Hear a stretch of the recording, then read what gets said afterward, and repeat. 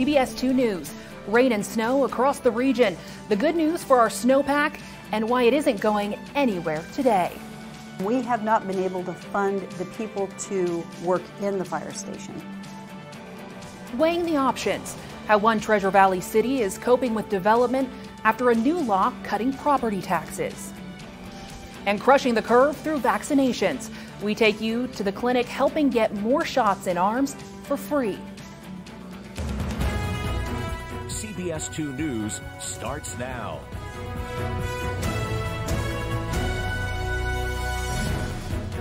Scattered showers, thunder, lightning, even some high elevation snow. Now, it's been a mixed bag kind of day, and we definitely need the moisture. This is a look in downtown Boise, even with a nice little rainbow there for you. Now, CBS 2's Kristen McPeak is here to talk about why you don't want to put your umbrellas away just yet. Gosh, that rainbow looked gorgeous. I unfortunately don't have a rainbow here. This is a live shot of the clouds over Boise. You can see that we are seeing a lot of dynamic changes here as the day moves on.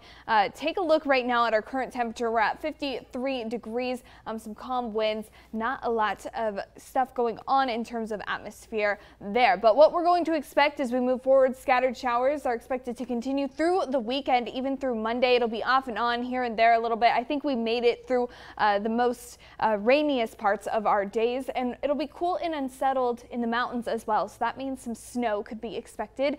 We're also going to warm back up to normal temperatures on Wednesday. Right now we're about below normal. So here's our projected rain totals over the next 48 hours, excuse me. About 1/4 of an inch of rain in Eagle and up on Bogus Basin and Emmett, just about 9/10 of an inch here in Boise. So not a lot of rain here, but definitely it's going to continue to accumulate over the next few days.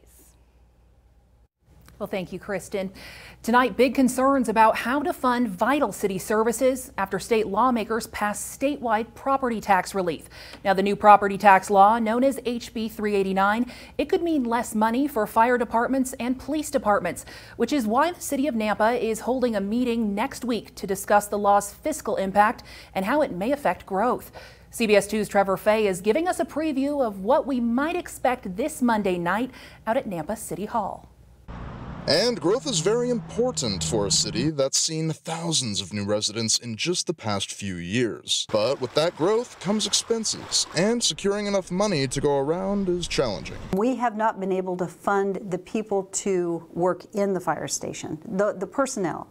So by moving to a fire district, the hope was that the fire district personnel do not get caught up in a city budget, and that they can make the decisions that need to be made to provide services to our citizens. Those services include a police force, which is facing similar problems in terms of staffing. The police department being one of the bigger budgets coming out of the city, we have, we've been in constant contact with the finance director just to make sure that that we can give a good, fair budget to the city council to consider for fiscal year 2022. You'll also be speaking about this a bit more during your Monday meeting. Yes. Correct. So what's the agenda there?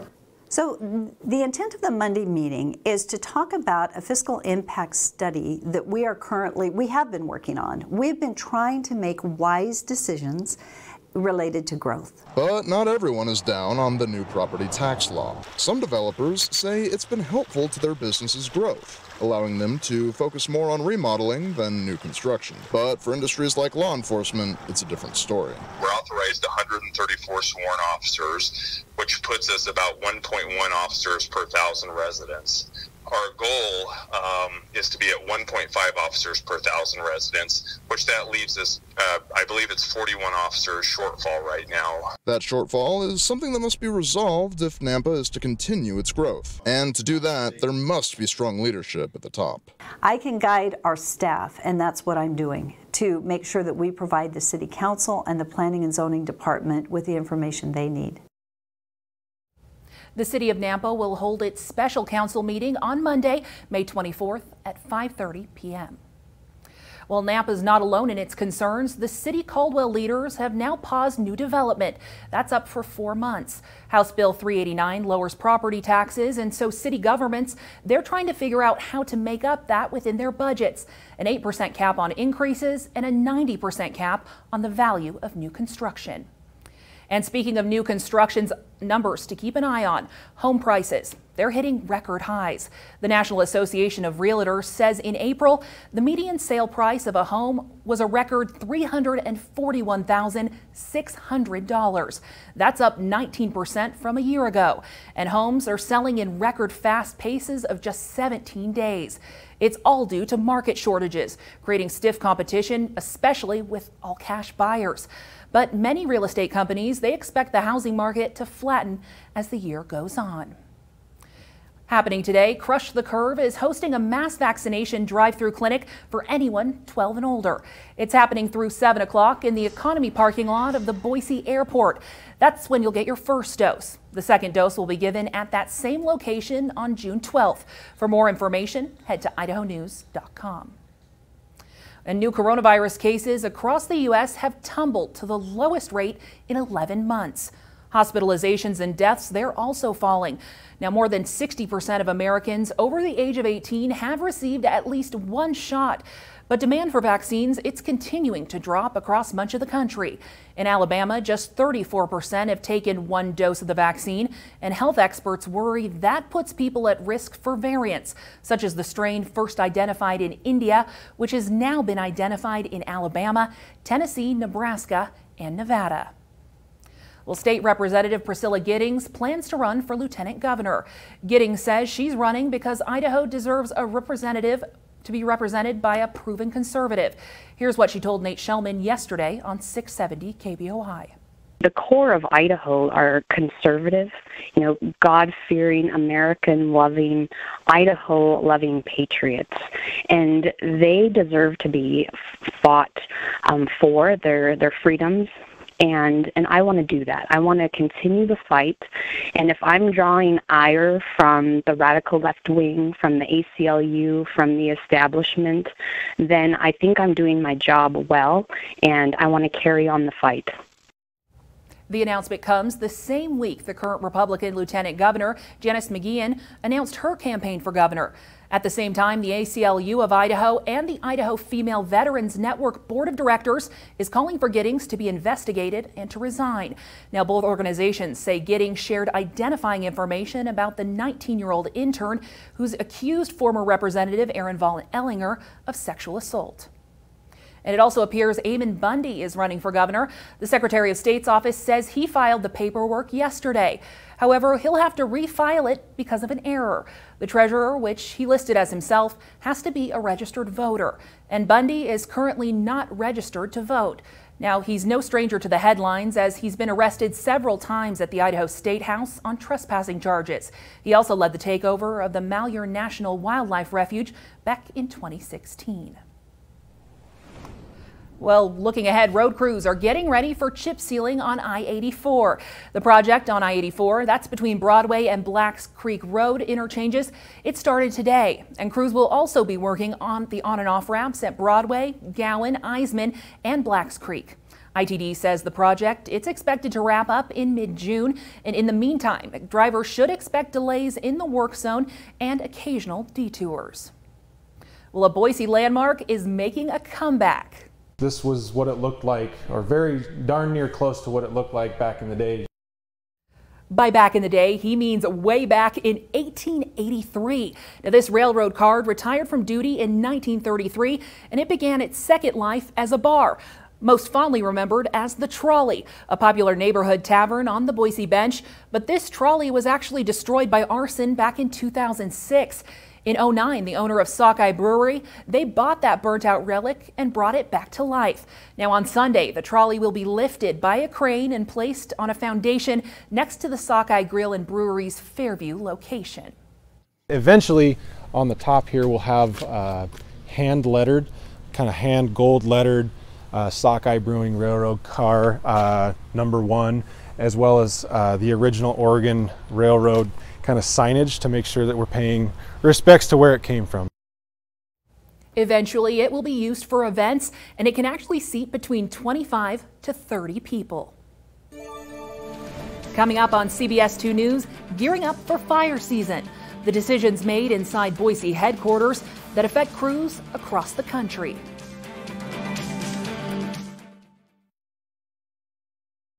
CBS 2 News. The 2021 fire season is just getting started. Already, fires have burned almost 60,000 acres in 8 states. This is a number that will increase throughout the summertime months. From coast to coast, all major U.S. fires, they have one thing in common: the coordination of resources. And our own Natalie Hurst takes us inside the National Interagency Fire Center to explain how decisions and about resources are made. We are the single focal point for the ordering of resources for mobilizing and demobilizing to wildland fire and all risk incidents throughout the United States. This is the place right here where critical decisions about fires are made. It's a one-stop shop for information. 9 different fire management organizations call this 55-acre campus in Boise, Idaho, home. We want to help the people on the ground. Workers at the National Interagency Fire Center dispatch crews and move technology around, like this remote weather system. They put them up around the fires to monitor the weather. Their goal to make sure crews have everything they need to protect people, wildlife, and property. It's a lot of work to make this all happen. They provide it all, from the latest fire engines. These are new engines for BLM that we're going to be sending out to the states here over the next couple months. To the food for smoke jumpers. We'll set this whole box up and it goes into a kit. And the smoke jumpers, when they jump, then this kit is pushed out. It comes out in a parachute, lands on the ground. It's what they cannot plan for that makes fighting fires more challenging and dangerous. A lot of these human-caused fires are preventable. The National Interagency Fire Center says people caused more than 53,000 fires nationwide in 2020. That's an increase of 9,000 human-caused fires from the year before.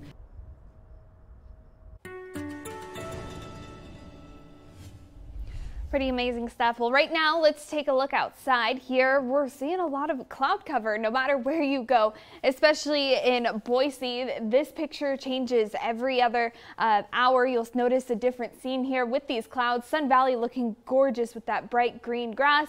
Stanley cloudy and McCall cloudy. So these clouds are going to continue throughout the afternoon and through the weekend, as we are going to see scattered showers. Right now we're at 53 degrees here in Boise, and then 52 in Nampa, and 52 in Caldwell, 57 over in Ontario, 58 in Mountain Home. So we'll pretty much stay in the 50s all afternoon, and then 60s is what the what Twin Falls is in. So kind of the warmest part of the state, along with Pocatello and Idaho Falls there. So taking a look at our forecast for today, you'll see we are going to stay in the mid-50s for the rest of the afternoon. Right now, we could be seeing some isolated thunderstorms and showers. This is going to continue to change. Right now, the Boise radar is actually down. So we're kind of looking at different measurements from different parts of the state to really get a good idea. So a lot of this is unsettled patterns. So we're really going to keep watching this, and a lot of this activity is going to happen in Idaho, not as much as in Oregon. So here's what I mean when we look at the radar. We can see that a system is moving through later on this afternoon, and that will continue to move through and move out as a counterclockwise system is circulating over the Boise area. You'll see this afternoon it'll be pretty clear, but by tomorrow we're going to see another system start to move in around Sunday afternoon, especially in the Stanley area and up in the mountains near Sun Valley. We could be seeing snow of over 5,500 feet. So that will eventually move out on Monday, but we could possibly see a little more precipitation start to form back up again on Monday. So it's going to be a very diverse pattern over the next few days. We're definitely going to keep an eye on it. If you take a look here, this is what we're looking at the 7-day forecast. Partly cloudy skies expected for the rest of the week, basically, but there's those showers early in the morning we could expect on Tuesday, 64 degrees. We're going to be back to normal temperatures on Wednesday at 70 degrees. Thursday, really heating back up there, 77, and then back to the 70s by Friday and Saturday for your Memorial Day weekend. Up in the mountains, we'll see rain showers through at least Wednesday, where those morning showers will hit us in our area, 58 there, and eventually they'll move out. We'll keep an eye on what happens later next week. Sarah? We'll take it. Thank you, Kristen. Still to come, growing confidence and creativity. How one local art show is doing just that, and the chance for the community to see it up close. Is sponsored by CapEd Credit Union. Local students are shining a light on the importance of art and expression. In this week's Leaders in Learning, we show you an opportunity to see those scenes up close at the West Ada School District's art exhibition. Art is everywhere. It is in everything. Here at Initial Point Gallery in Meridian City Hall, the Meridian Art Commission is showing off some of the School Choice Award winners across the West Ada School District. Art opens the world to so many different things, and it's subjective. Art is way more than just painting and flat objects on a piece of paper. Amy Cox is just one of many art teachers across the West Ada School District who's inspiring her students to get creative. And that creativity is now on display for the community to enjoy. The theme, art as an escape, a message reflected in each brushstroke and penned line, allowing these students expression and encouragement to explore the arts and their mind, with breathtaking views from inside these halls for all to enjoy.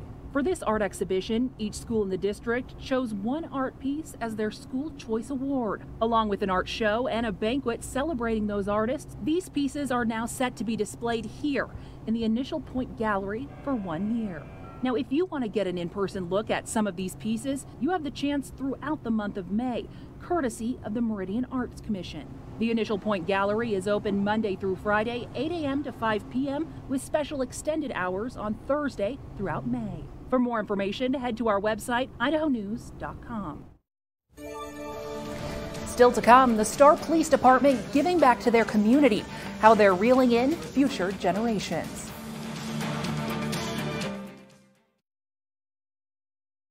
Star Police Department hosted a fishing rodeo for local kids. Overall, the turnout was vast. Just take a look at that. There was fun, games, as well as free fishing bait to everyone who attended. This is something that I did when I was a kid. I love the outdoors. I wanted to pass that on and just share some of those memories that I have, create some of those with the younger generation. Henderson tells us the department plans to make this an annual event, and you can see the rain, it didn't keep anyone away. Well, CBS 2 News continues throughout the evening, and we'll see you right back here for CBS 2 News at 10. Take the news with you on the radio, 670 KBOI. And for news and information 24 hours a day, click on idahonews.com.